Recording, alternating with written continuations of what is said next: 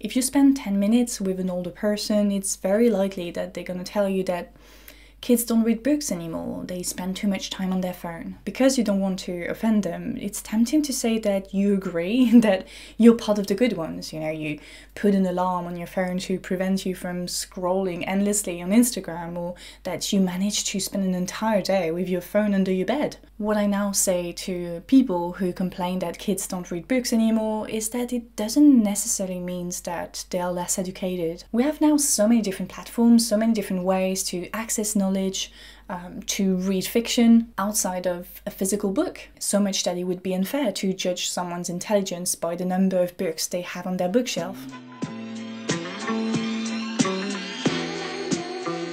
Before we move on to the video, I'd like to introduce you to today's sponsor, Babbel. Babbel is one of the most renowned language learning apps in the world, and they reached out to me a little while ago to ask if I wanted to try the app and talk about it in the video, and I'm so happy they did. I've been wanting to polish and practice my Spanish for a little while now, and Babbel perfectly suits my needs. The app favors real-world, practical conversations. The lessons are designed by real teachers, and they're rather short, so you can fit them in your daily life. I typically do 1 or 2 lessons after lunch. I skipped the newcomer courses, went straight to beginner 1, and now I'm at beginner 2. I feel like I'm progressing very fast because I'm constantly reminded of what I learned in previous lessons. Babbel also allows you to book classes with real teachers, to watch videos, to listen to podcasts, to play games even, to motivate yourself to keep learning and reach your goals. I'm looking forward to spend more time on the app during my upcoming break and be able to practice with friends who are also learning Spanish. And the good news is that you can get 65% off your subscription by clicking the link in the description. So I totally encourage you to take advantage of that offer. New Year's resolutions are coming, just saying. Big thank you to Babbel for sponsoring this video, and now let's go back to it. BookTube and the growth it had in recent years has been perceived by some as the book revival our literature teachers have been praying for. My favourite booktubers are Jack, Carly, Ariel and Nat.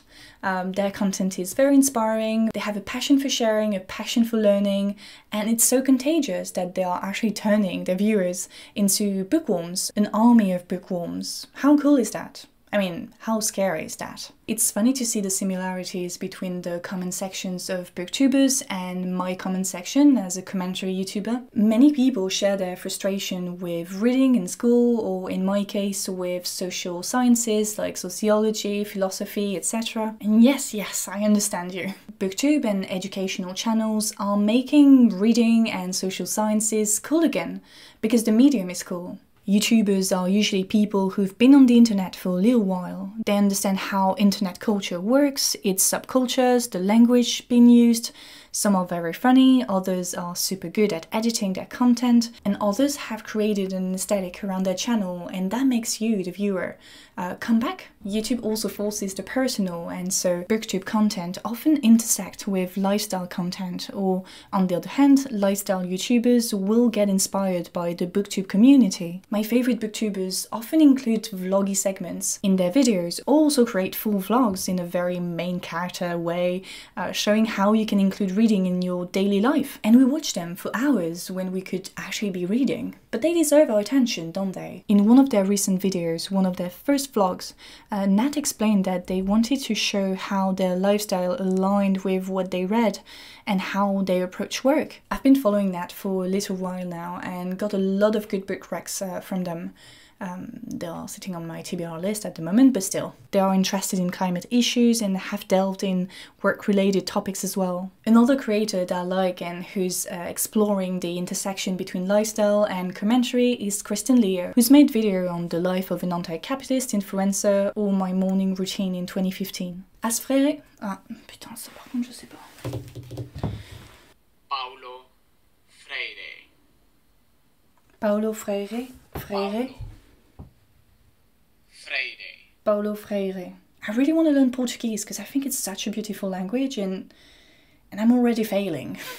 As Freire argued in the Pedagogy of the Oppressed, education as we know it largely relies on what he calls the banking model of education, where the teacher fills the student with ideas and knowledge in a very vertical and unilateral way. On the other hand, Freire argues for a horizontal, multilateral transmission of knowledge, basically a dialogue. I engage in dialogue because I recognize the social and not merely the individualistic character of the process of knowing. In this sense, dialogue presents itself as an indispensable component of the process of both learning and knowing. Booktube managed to turn an introversion-oriented activity, reading, into a vibrant community. We can argue that the burst of Booktube and book clubs in general is coherent with the fact that most people who could afford buying books were trapped indoors. Reading as a hobby expanded as celebrities and influencers promoted it and shared their favorite reads with their fans. Now, activism also moved online.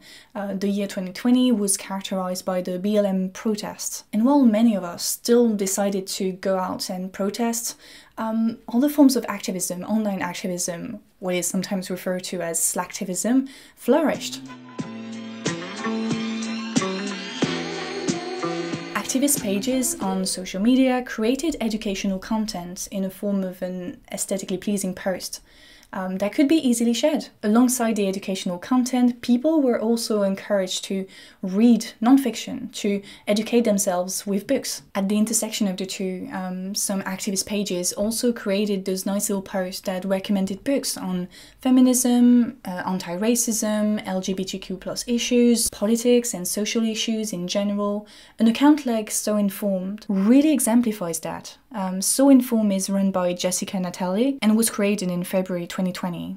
Every day, So Informed delves into a topic relevant to what's going on in the world with facts and knowledge and book racks. It has now 2.8 million followers. So that means she grew 2.8 million followers in less than 2 years. I've always seen that sort of online activism in a very positive way. I still see it in a very positive way, but I happened to watch Hey It's Shay's video called Books Won't Save Us when I was researching this video. Her video title inspired mine. And in her video, she argued that the rise of white liberals starting book clubs and reading about anti-racism didn't really translate into action, namely activism. And so I found it quite interesting to see that So Informed's bio is, when we are more informed, we are more willing to take action. It brings us back to Freire's work. Commenting on Freire's book, Richard Scholl said, in fact, those who, in learning to read and write, come to a new awareness of selfhood and begin to look critically at the social situation in which they find themselves,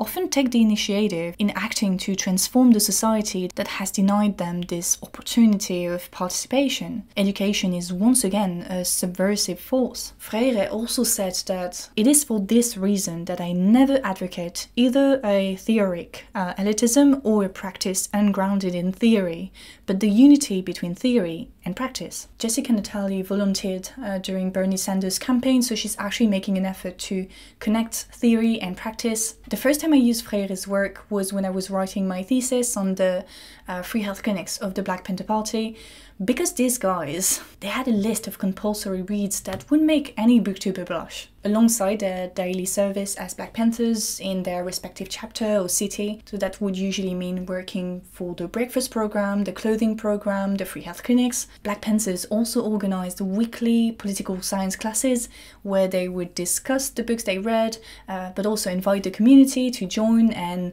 learn and get educated, for free by the way. So those readings and political classes were perceived as a form of self-help, for self-defense, but also their main purpose was to lead to action. In the case of the Black Panthers, it was advocating for the poor, the Black poor, people living in poor neighborhoods in big American cities. Their discourse was directed to Black people, but they also wanted to include as many oppressed groups as possible, different ethnic groups, but also poor white people. So now that online activism has become so widespread, I think it's good to remind ourselves of Freire's works, of the Black Panthers, groups that use literacy to save the oppressed, to liberate the oppressed through concrete action.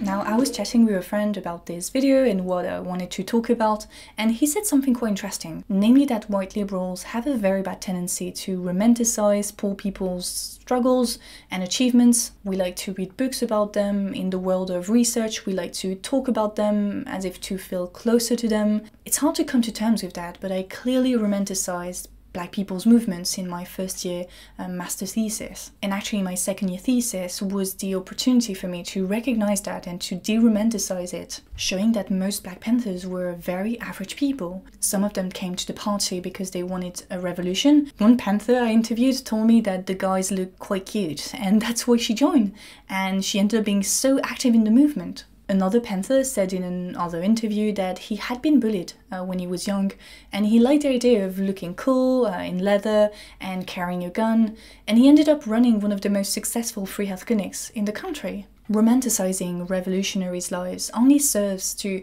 sustain the belief that salvation will only come from those who suffer the most, that they naturally have to do all the grassroots work, and that liberals will come along eventually when the movement starts gaining momentum. That's exactly what happened with BLM, and see where we are today. As Freire argued, the liberation of the oppressed cannot occur without the liberation of the oppressor. Books won't save us, and I'm talking to myself as well. Books and YouTube videos won't save us. Yes, they empower individuals and they plant seed for future growth, but we collectively have to do more than that. We have to commit to more than that. And it definitely is a goal of mine for the near future. I talk a lot on this channel, but I think I could act more.